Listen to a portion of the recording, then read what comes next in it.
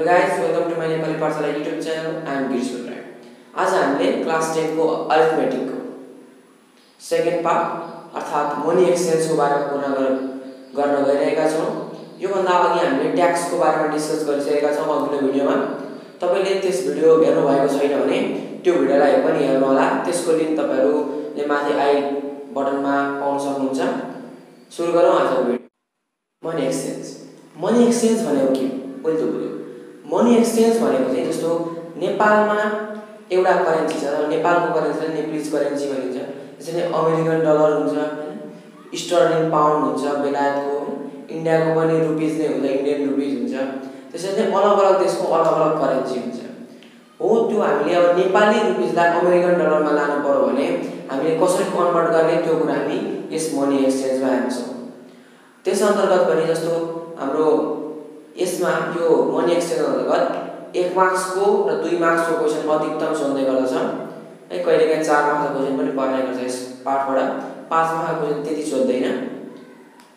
हामीलाई 5 मार्क्स मा कि त यो मनी एक्सचेन्ज चाहिँ कि त भ्याट सोध्छ कि त मनी एक्सचेन्ज को बारेमा सोध्छ। जस्तो 1 नम्बर कोटामा भ्याट सोध्यो भने 2 नम्बर कोटामा मनी एक्सचेन्ज सोधिरहेको हुन्छ, त्यसैले मिलाएर सोधेको हुन्छ। आज हामी मनी एक्सचेन्ज को चाहिँ ढिलो नगरिकन कुरा गर्न कोही सोलुसन गरे। आजको भिडियो त्यति लामो हुने छैन। म बस मनी एक्सचेन्ज को बारेमा एउटा अर्डिनरी ट्रिक अनि अर्को म एउटा सिम्पल ट्रिक पनि छ त्यो पनि म बताइदिन्छु। जसकारण तपाईले जुनसुकै दुईटाबाट जुनसुकै ट्रिकबाट पनि तपाईले सल्भ गर्न सक्नुहुन्छ, सजिलो हुन्छ। अब लागौं क्वेशन तर्फ। Using the rate of ₹108.80 per US dollar, find the US dollar for ₹78,800. अब हामी यसलाई चाहिँ हामी यहाँ सोलुसन गर्छौं। सोलुसन हेर्नु होला। जस्तै क्वेशनमा के दिएको छ भन्दाखेरि $1 है, डलरलाई हामीले देखाउने तरिका तपाईलाई थाहा छ नै होला। यसले डलर जान्छ। यो बराबर चाहिँ RS कति छ 108.80 अथवा 8 मात्र लेखे मैले। यो छ भने हामीलाई 78,880 RS 78,000 is equal to डलरमा निकाल्नुस् भन्छ है। यो डलरमा निकाल्नु पर्ने छ। क्वेशनमा यसो लेख्छ।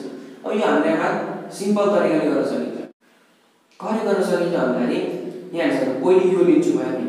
हामीले निकाल्नु पर्ने डलर छ। डलरमा निकाल्नु पर्यो भने पहिले हामी के लेख्छौं? म लेख्छु न RS कति 108.8 is equal to कति डलर छ $1 हो। अथवा मैले $1 लेख्दा नि भयो, म डलरमा लेख्छु। अब यहाँ हामीलाई के दिएको छ भने डलरमा निकाल्नु पर्ने भएकोले यसलाई म 1 रुपीजमा लेख्छु। रुपीज 1 हो भने के हुन्छ 1/108.80 डलर है। 108.8 चाहिँ के जान्छ तल जान्छ। अब हामीले कति बराबरमा निकाल्नु पर्ने छ भन्दाखेरि 78,880 भनेको रुपीज 1 * 78,880 गरे भने उता पनि 78,880 ले मल्टिप्लाई गर्नु पर्यो 108.80 डलर है। 1 * 78,000 भनेको 78,880 है। 78,880 नै हुन्छ इज इक्वल टु। अब यदि हामीले यसलाई 78,880 डिवाइड बाइ 108.80 गरियो भने यसको भ्यालु आउने छ। तपाईले गरेर हेर्न सक्नुहुन्छ। यसको भ्यालु आउने छ $725 हो। सही छ। के गर्ने?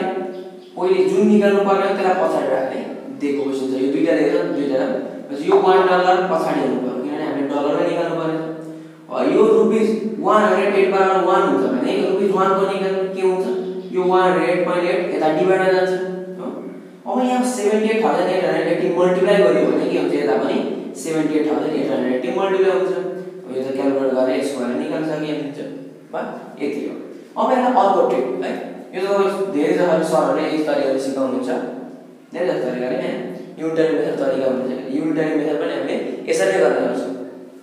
अब यसलाई हामी अलिकति छुट्टै कुरा थोरै छुट्टै कुरामा के गर्छौं भन्दाखेरि जो क्वेशनमा के दिएको छ पहिले म लेख्छु $1 is equal to RS 108.8 हो यति छ भने यहाँ रुपीज छ भने अर्को रुपीजमा दिएको भ्यालु कति छ यो हेर्दा राख्छु यसले क्रस हुनु पर्यो है रुपीज कति छ 78,880 हो इक्वल डलरमा निकाल्नु पर्ने भ्यालु भने चाहिँ कति हो यक्स डलर लेट गरे हो यो म लेट लेखिदिन्छु अब के गर्छ भन्दा यो दुईटालाई मल्टिप्लाई गर्छु कति आउँछ 78,880 इक्वल टु यो इन्टु यो गरे भने यक्स इन्टु 108.8 है यक्स भ्यालु निकाल्नु पर्ने के गर्ने 78,880 यो मल्टिप्लाई गरेर जाने हो डिवाइडमा यति यसलाई गर्दा कति आउने हो 725 यक्स त हाम्रो डलर हो नि त यति गरे भने यक्स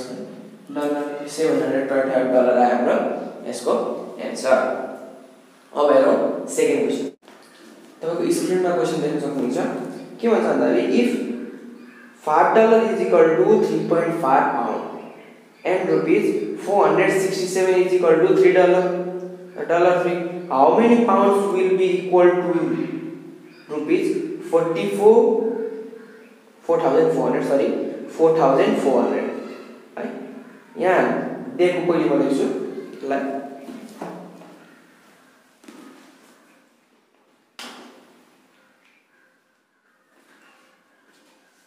के भन्छ भने dollar if $5 is equal to pound 3.5 rupees 467 is equal to $3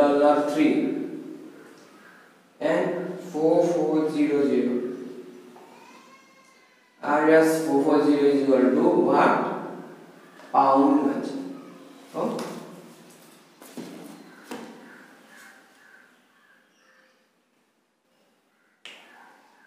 अब यहाँबाट हामीले के गरौँ भन्दाखेरि पहिले हामीले यो अर्डिनरी तरिका म यो ट्रिक बिनाको युज गर्दैछु अब यो ट्रिक पनि लाउन सक्नुहुन्छ पहिले म यसलाई चाहिँ म के गर्दैछु भन्दाखेरि एउटा अर्डिनरी तरिकाले गरिदिन्छु पहिले हामीले यो रुपीसको भ्यालु निकाल्नु पर्छ केमा पाउन्डमा भनेपछि यो दुईटा युज गरेर पाउन्ड अथवा 1 रुपीस इज इक्वल टु कति हुन्छ कति पाउन्ड हुन्छ त्यो निकाल्न सक्छौँ कसरी निकाल्ने भन्दाखेरि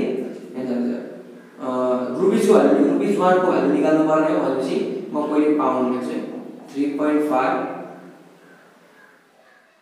पाउन्ड इज इक्वल टु कति 5 म $1 भ्यालु निकाल्छु म यसलाई के गर्न सकिन्छ $5 इज इक्वल टु पाउन्ड 3.5 गर्न सकिन्छ भनेपछि $1 इज इक्वल टु कति हुन्छ यसलाई $1 लेख्ने भने यो 3.5/5 पाउन्ड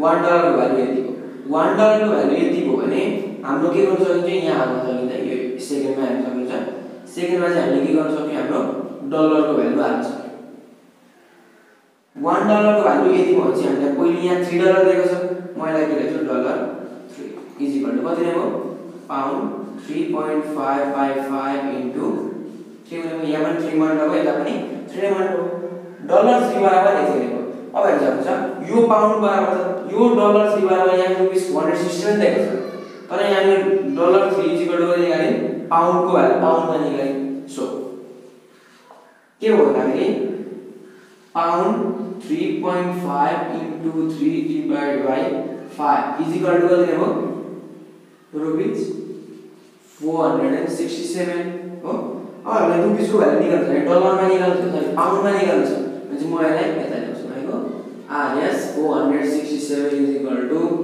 pound कति 3.5 into 3 divided by 5 और रुपीस 1 को भ्यालु निकाल्छ है रुपीस 1 is equal to कति हो पाउन्ड 3.5 into 3 by 5 into 467 हो हो यसरी रुपीस 1 को भ्यालु यति आयो भने रुपीस 4400 को भ्यालु कति हुन्छ यहाँ निकाल्ने रुपीस 4400 is equal to यो 3.5 into 3 divided by 5 into 467 अब यहाँ 1 र यहाँ 4400 जति मल्टिप्लाई होला भनेपछि यहाँ पनि के गर्छु म 4400 जति मल्टिप्लाई गरेछु अब यसबाट हामीले निकाल्यौं भने यहाँबाट तपाईहरुले क्याल्कुलेट गरौँ भने हाम्रो एन्सर आउन सक्छ है अब एन्सर कति आउँछ त भन्दाखेरि यसको 19.78 पाउन्ड आउने छ यसको एन्सर है 19.78 कति आयो रुपीस 4400 को भ्यालु 19.78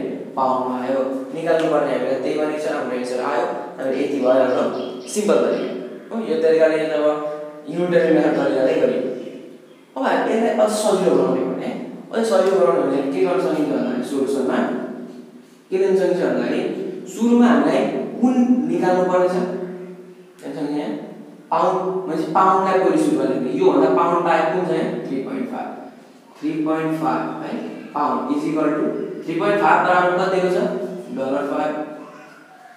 यहाँ डलर छ भने यहाँ पनि डलर लेख्नु पर्यो है तर 5 लेख्ने होइन 5 भन्दा बाहेकको कुन छ भने 3 इज इक्वल टु कति रुपीस 467 है अब रुपीस यहाँ छ भने यहाँ पनि म के गर्छु रुपीस 4400 इज इक्वल टु है वाट डलर भनेको छ भने यसलाई के गर्छु म यक्स है वाट पाउन्ड भनेको छ यहाँ यक्स पाउन्ड भन्छु यसलाई लेट गर्छु ओके यति हो अब मैले यदि यो तीनटालाई मल्टिप्लाई गरे र यो तीनटालाई मल्टिप्लाई गरे हैन चाहिँ यो तीनटालाई मल्टिप्लाई गरे यो तीनटालाई मल्टिप्लाई गरे भने हाम्रो के आउँछ सर यहाँ भने चाहिँ यसलाई भने 3.5 into 3 into 4400 is equal to कति लेखो आन्सर हुन्छ 5 into 467 into यक्स वाले निकाल्नु पर्ने के गर्ने यदि तीनटालाई मल्टिप्लाई गर्ने डिवाइड बाइ 5 into 467 हैन त यहीसँग बराबर आयो के आएन